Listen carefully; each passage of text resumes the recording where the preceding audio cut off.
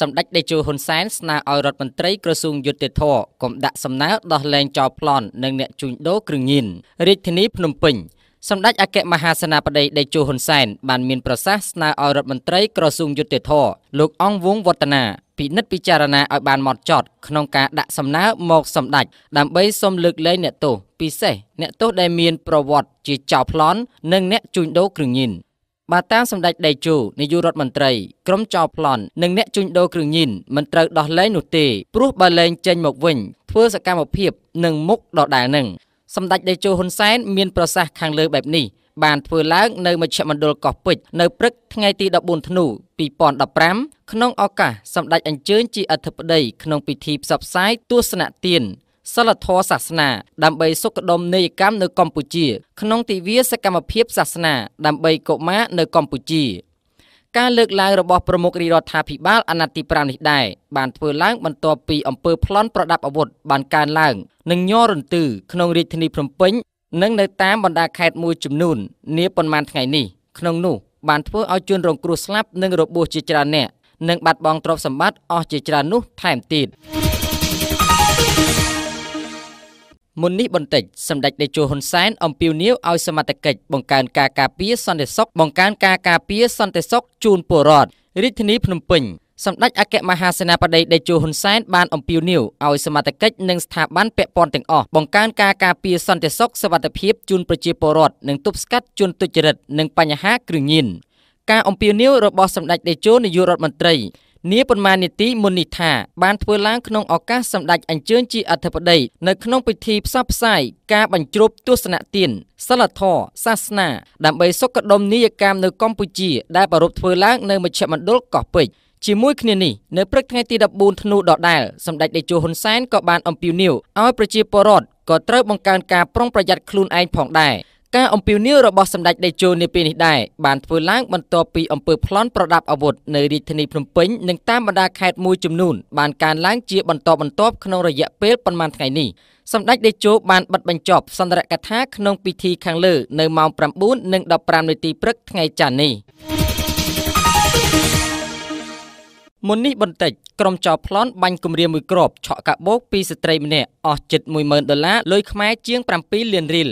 រាជធានីភ្នំពេញតាមសេចក្តីរាយការណ៍ពីអ្នកឆ្លើយឆ្លងព័ត៌មានបានឲ្យដឹងថាមុននេះបន្តិចមានក្រុមចោរប្លន់ប្រដាប់អាវុធ2នាក់ជិះម៉ូតូមួយគ្រឿង Mark Wheel ប្រដាប់ដោយកាំភ្លើងខ្លីមួយដើមបានបាញ់គំរាមផ្ទុយឥដ្ឋមួយគ្រាប់ដើម្បីឆក់យកកាបូបពីស្ត្រីម្នាក់ពេលដែលចុះពីលើរថយន្ត Mark Highlander មួយគ្រឿងចូលផ្ទះដន្លងគាត់ប៉ុន្តែមិនបណ្ដាលឲ្យរងរបួសនោះទេស្ថិតនៅមុខផ្ទះលេខ 56A ផ្លូវលេខ 318 សង្កាត់ទូស្វាយព្រៃ 2 ខណ្ឌចំការមនរួចជិះម៉ូតូគេចខ្លួនបាត់ស្រមោល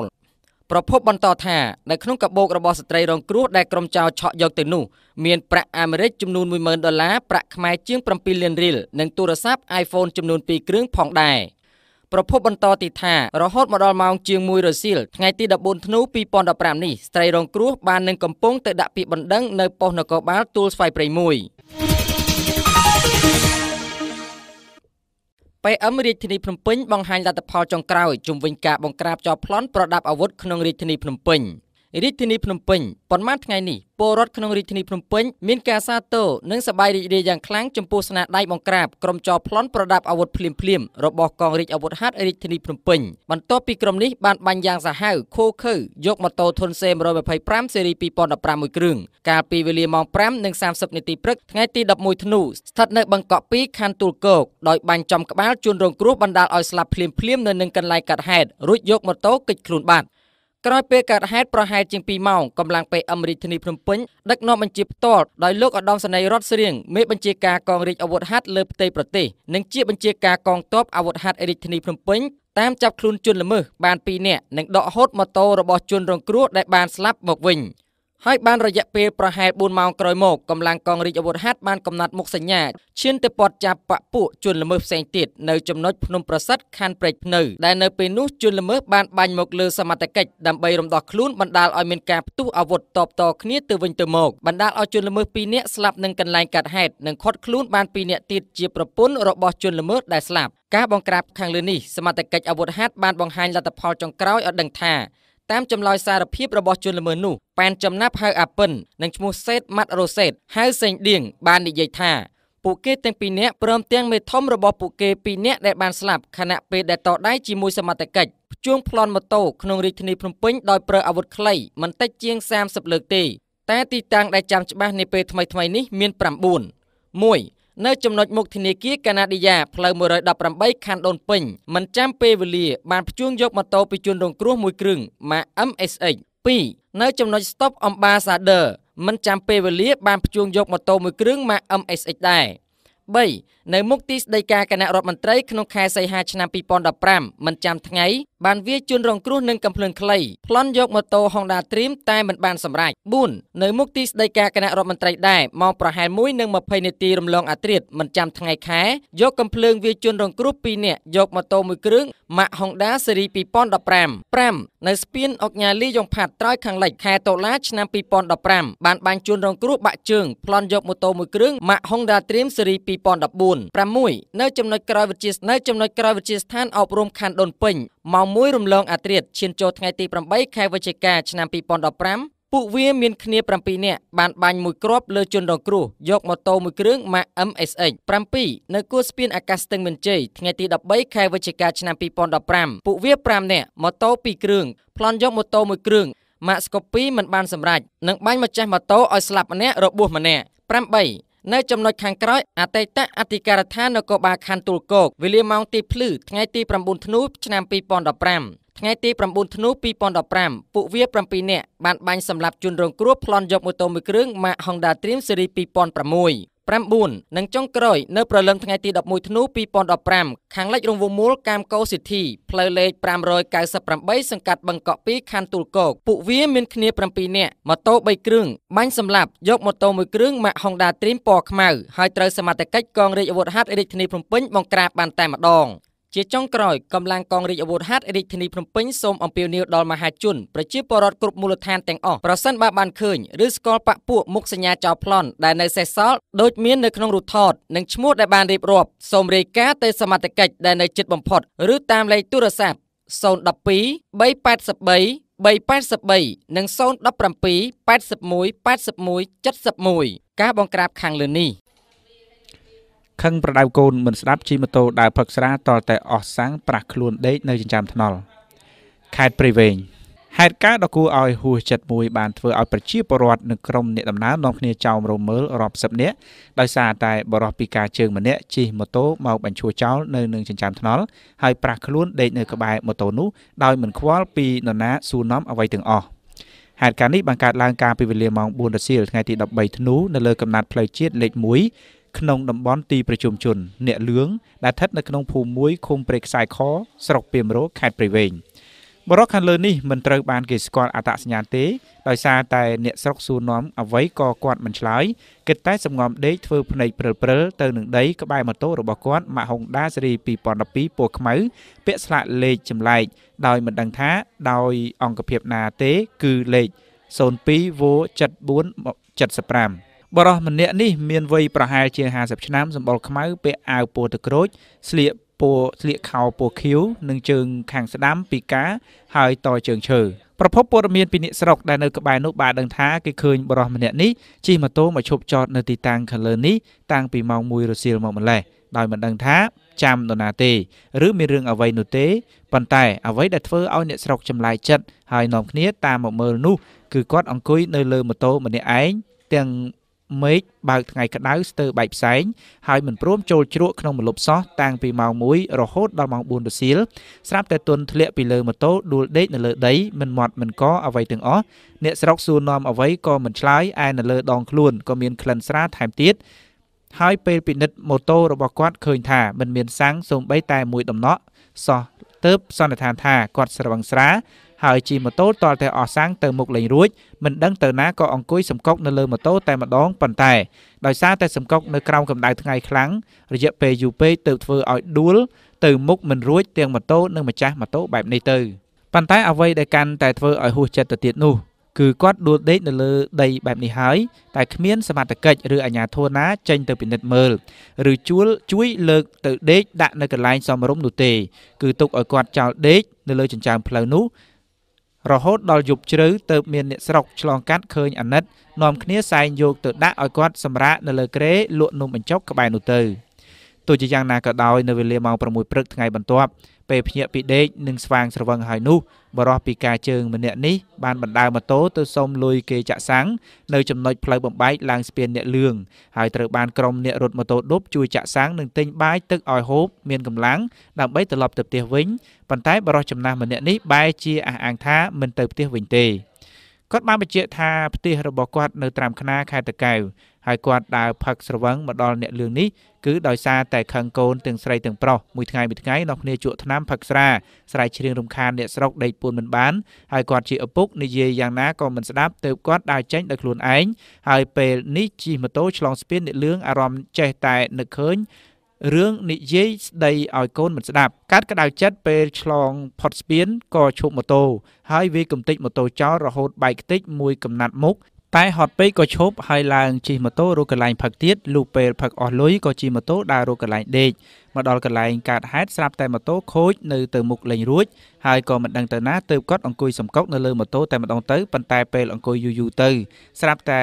លែងដឹងខ្លួនលុះពេលដឹងខ្លួនឡើងវិញគឺនៅលើគ្រែគេនឹងព្រឹកបាត់ទៅហើយទើបបណ្ដើរម៉ូតូដើររកសុំលុយគេដើម្បីចាក់សាំងធ្វើដំណើរទៅផ្ទះវិញ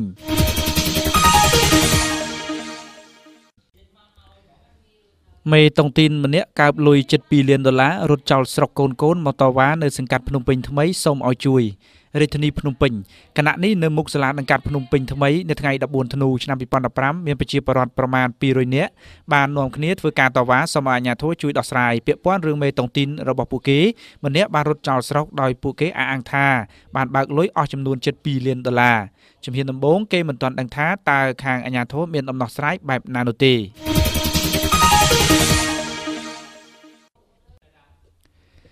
ព្រឹកមិញសមត្ថកិច្ចនាំជនសង្ស័យម្នាក់ទៅបង្ហាញទីតាំងបោះកេះមាសចោលលទ្ធផលគឺ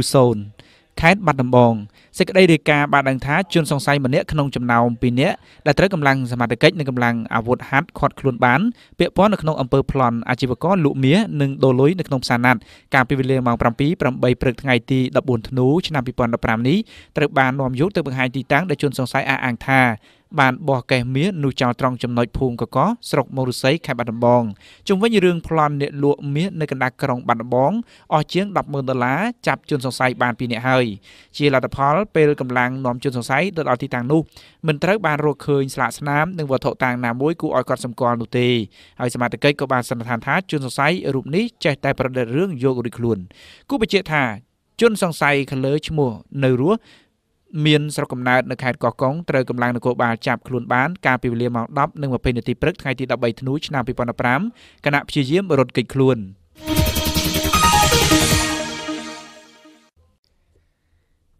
សង្ស័យពលស្រាសទៀតហើយស្លាប់2នាក់ម្នាក់កំពុងសង្គ្រោះនៅខេត្តមណ្ឌលគិរីករណីពលស្រាសដែលបានសម្លាប់មនុស្សជាច្រើននាក់នៅខេត្តកោះចេះកាលពីប្រមាណថ្ងៃមុនឥឡូវបានរាលដាលមកដល់ខេត្តមណ្ឌលគិរីហើយដោយបរិសុទ្ធ2នាក់បានស្លាប់និងម្នាក់ទៀតគ្រូពេទ្យកំពុងជួយសង្គ្រោះហេតុការណ៍នេះបានកើតឡើងកាលពីវេលាថ្ងៃទី12ធ្នូឆ្នាំ2015ស្ថិតនៅក្នុងឃុំស្រែឈូកស្រុកកែវសីមាយោងតាមរបាយការណ៍របស់នគរបាលនៃអធិការដ្ឋានស្រុកកែវសីមានៅថ្ងៃទី12ធ្នូកន្លងទៅបានដឹងថាមនុស្ស2នាក់បានស្លាប់នៅកន្លែងផ្សេងគ្នាហើយមនុស្សម្នាក់ទៀតកំពុងសង្គ្រោះបន្ទាន់នៅមន្ទីរពេទ្យស្រុកស្នួលក្រោយពេលដែលបានជួបគ្នាផឹកស្រាសនៅចំណុចក្រុមហ៊ុនខ្មែរអង្គរនៅថ្ងៃកើតហេតុជនរងគ្រោះទៅតែផឹកអស់ចំនួន2លីត្រតែប៉ុណ្ណោះក៏ជួបគ្រោះអកុសលបែបនេះប្រពន្ធបន្តថាជនរងគ្រោះដែលពលស្រាសស្លាប់មានឈ្មោះលីផ្លោកភេទប្រុសអាយុ43ឆ្នាំមានទីលំនៅក្នុងឃុំថ្មក្រែស្រុកក្រចេះខេត្តក្រចេះនិងឈ្មោះភ្ញើស្វាភេទប្រុសអាយុ43ឆ្នាំមានទីលំនៅក្នុងឃុំស្រែឈូកស្រុកកែវសីមាខេត្តមណ្ឌលគិរីចំណែកជនរងគ្រោះដែលកំពុងជួយសង្គ្រោះនោះនៅមិនទាន់ស្គាល់អត្តសញ្ញាណនៅឡើយទេលោកវរៈសេនីយ៍តូសុនប៊ុនធឿនបញ្ជាក់ថាស្រាសដែលជនរងគ្រោះនាំគ្នាផឹកខាងលើមន្ត្រីរបស់លោកបាននាំមកយកអធិការដ្ឋានរួចរាល់ហើយប៉ុន្តែទៅមិនទាន់បានពិសោធន៍ព្រោះរងចាំក្រុមជំនាញ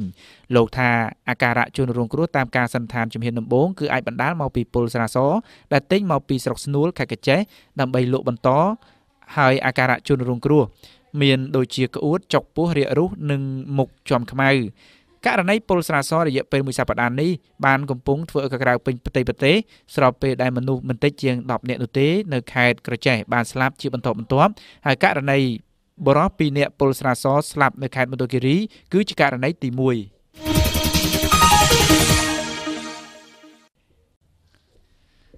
អាជ្ញាធរស្រុកមង្គលបុរីបានបារម្ភពីការកង្វះទឹកប្រើប្រាស់សម្រាប់ពលរដ្ឋនៅក្នុងអំឡុងខែកុម្ភៈដល់ខែមីនាឆ្នាំ2016ខេត្តបន្ទាយមានជ័យអាជ្ញាធរស្រុកមង្គលបុរីកំពុងមានការព្រួយបារម្ភខ្វះទឹកដល់ប្រជាពលរដ្ឋប្រើប្រាស់នៅអំឡុងខែកុម្ភៈ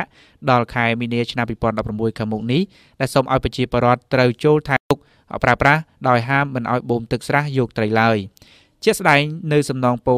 ពីដើមដែលជាប្រព័ន្ធធារាសាស្ត្រដ៏សំខាន់នៅក្នុងស្រុកមង្គលបុរីគឺសម្រាប់បែងចែកទឹកនៅក្នុងស្រុកមង្គលបុរីតែនៅចុងឆ្នាំ2015នេះឃើញស្ថានភាពផ្នែកខាងលើមានពាក់កណ្ដាលស្ទឹងតែនៅផ្នែកខាងក្រោមស្ទឹងសល់ចិត្តពាក់កណ្ដាលស្ទឹងបើប្រៀបធៀបឆ្នាំ2014គឺទឹកស្ទឹងនៅក្នុងឆ្នាំ2015តិចជាងឆ្នាំមុននេះហើយជាការព្រួយបារម្ភសម្រាប់ទឹកប្រើប្រាស់នៅដើមឆ្នាំ2016ខាងមុខនេះបណ្ដាលឲ្យមានការខ្វះទឹកប្រជាពលរដ្ឋ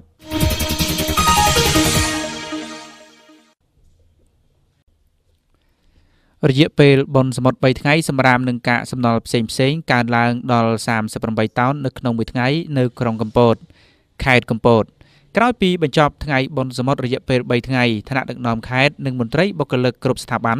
រួមទាំងនិស្សិតលោកគ្រូអ្នកគ្រូបានធ្វើពលកម្មរើសសម្រាមសម្អាតអនាម័យនៅតាមឆ្នេរសួនច្បារព្រែកនៅតាមដងវិថីនានានៅក្នុងក្រុងនិងនៅតាមផ្លូវមុខគេហដ្ឋាននានានៅក្នុងក្រុងនៅព្រឹកថ្ងៃទី14ធ្នូ2015នេះដើម្បីប្រមូលច្រកថង់ដាក់មួយកន្លែងសម្រាប់ឲ្យរថយន្តក្រុមហ៊ុនសម្អាតអនាម័យក្រុងប្រមូលដឹកទៅចាក់នៅកន្លែងចាក់សម្រាមលោកឆេងសុភាពមេការក្រុមហ៊ុនសម្អាតអនាម័យក្រុងបានឲ្យកោះសន្តិភាពដឹងថារយៈពេលពិធីបុណ្យសមុទ្រ3ថ្ងៃនេះសម្រាមបានកើនឡើងលើសពីថ្ងៃធម្មតាគឺកើនឡើងដល់ទៅ38តោនក្នុងមួយថ្ងៃបើប្រៀបធៀបទៅនឹងថ្ងៃធម្មតាសម្រាមប្រមូលតាមផ្សារនិងតាមផ្ទះផងបានត្រឹមតែជាង20តោនតែប៉ុណ្ណោះ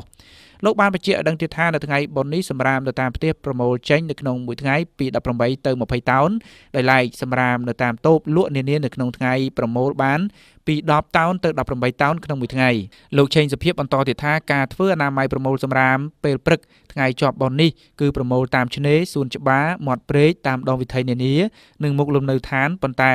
នៅមានកន្លែងខ្លះដែលមានរបងព័ទ្ធជុំវិញយើងបានប្រមូលតាមក្រោយជាបន្តបន្ទាប់ដូចឃើញនៅក្នុងរូបភាពនេះស្រាប់ពេលរសៀលថ្ងៃ14ធ្នូនេះយើងនឹងប្រមូលដឹកចេញទាល់តែអស់នៅក្នុងថ្ងៃដដែលនេះ